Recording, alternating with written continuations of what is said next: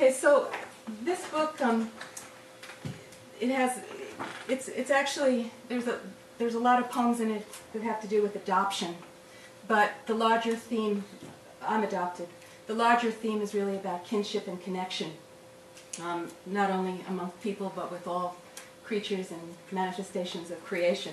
So I'm going to mostly read, well, I'm just going to read a few from this book and then a few new ones. Oh, but I'm going to start with a poem that I wrote like 25 years ago that I still like it, and it rhymes and just feels nice. So, okay, The Bird and the Moon. Do you know if the birds sleep?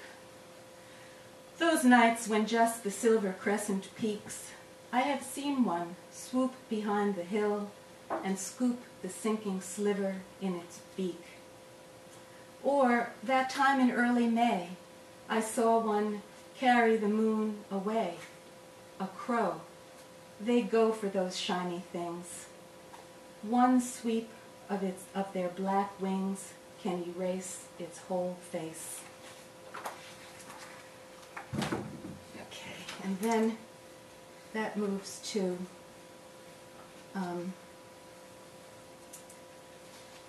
the absence. A special burden they release, the pines, when in June their scented pollen falls yellow, dulls the lame sheen of cars parked under them, and dusts the silky lake. Every grief and chipmunk set a footprint. Fish kiss at water's surface, leaving moments of dark clarity that vanish, like pricks of ache that needle me, yet I cannot explain or grasp them. Yes, I grabbed for her. What could I do? She was there, and where were you? She fed me juicy orange quarters, and I grinned with orange teeth. She fed me under trees. She let me drink the water. I studied it so carefully, for slightest flicker showing from beneath.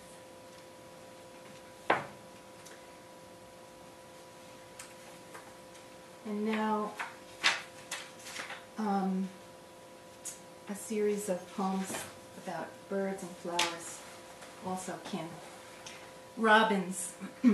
A trickle of sweetness out of the quiet emerges, announcing what night had again prepared. How darkness works. You come to know this each time you are taken by it and released.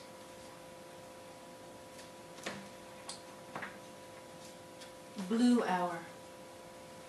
I wake in dark to open curtains, windows, then the door, to see the young leaves heave and be a green so yellow, while the wind occurs and stills and stirs again like thought. To hear the day erupt its arcs and towers from the flats of dawn. There is no other music like this song you can walk through, these cries that every day erect a new cathedral over daily streets. 50 grackles. Several hang sideways on the feeder pole. One or two settle on the gravel, then another and another cascade from the tree canopy until a black and restless pool of them collects. Cannot say what causes them to rush away at once and in minutes drift back, iridescence by iridescence. All day long, something like wind passes through open windows into the midst of brooms and thinking. And then the last one I'll read from this book is called Sunflower Ramble. Stepping off path into cricket's unrelenting surrounding, and night's airs rushing through clicks, through thickets of ferns uprising, through brambles of heart's questions shivering outward in wind, but holding their own like electrons in an atom charged. Up and down the sunflower row under yellowheads looming, the spaces between them shifting with walking, Here's a delicate thrill in room after room of articulate shape for crickets and shadows, the shelter of which, such as Einstein maintained, all space is compassion. To each flower, high or low, hello. And what do you do all night beneath this negligible moon? What frightens me is that they're unsurpassed, and might they tell me that they love me in my urgency tonight? They loll, they roll in the breeze, still tall, they don't leave. But in this absence of light, what do you do? They are yet so bright, it stings me.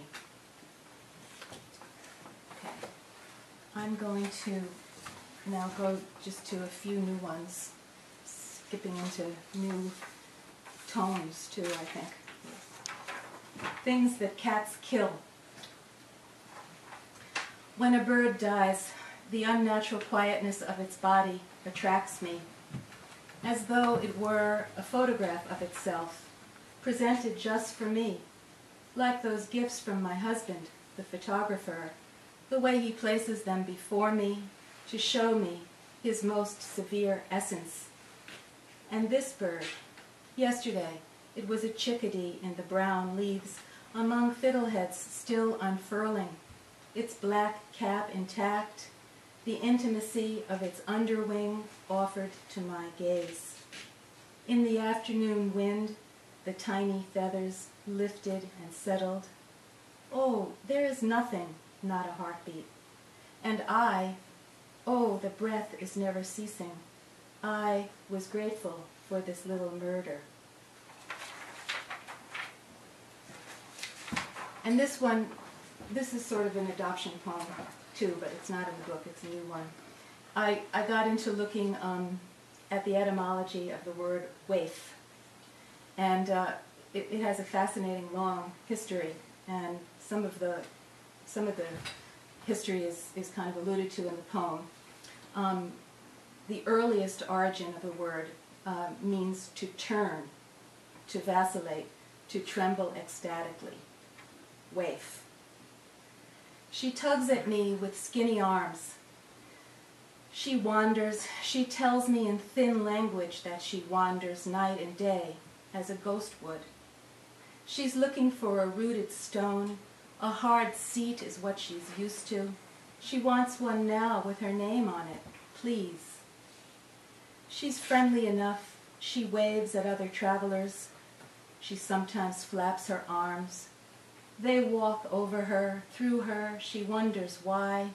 She listens to the mothering of leaves. It's her miracle, she says, that I have seen her. What gave me the eyes?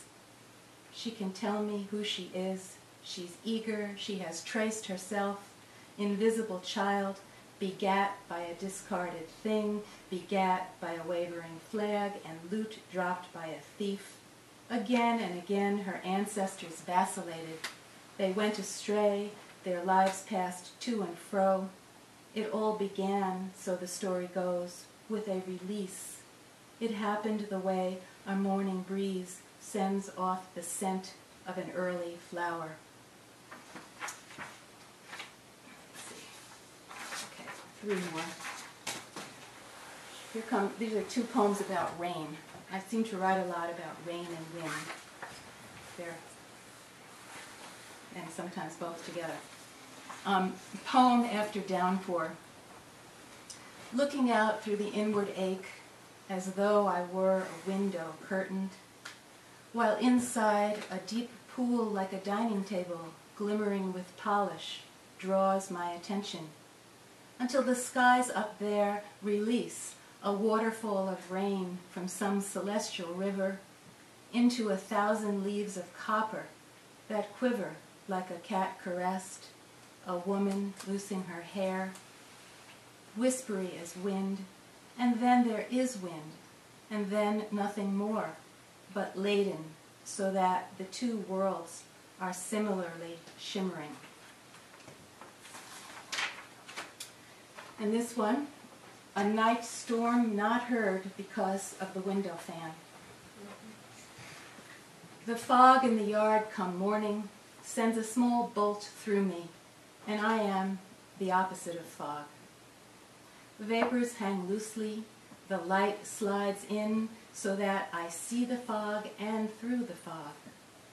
I'm wrapped in shears of dampness, the garden is pale, I am not sure the walls beyond are solid anymore. Leaves begin to shimmer with still wetness. Flat, translucent plates, more dense than fog, admit the light their own way, keeping some for themselves. A small breeze comes, then stillness, then again the fresh breath. Each wind sends down a curtain of clear beads that tap as they touch whatever they touch, and interweave the easygoing fog, which is just lifting. And this last one is not new, but I like to end with it. Kind thoughts. All my girls grew up to be weeds. There's the tall one strolling through grass. She skirts the trees and flirts with sun. And the one who never leaves the yard. She studies the bees with her sharp blue eyes. And the one named Rose, they try to offer her bouquets. She roams along the seashore and the forest's edge, spending her petals on the chance to be enough. Thank you.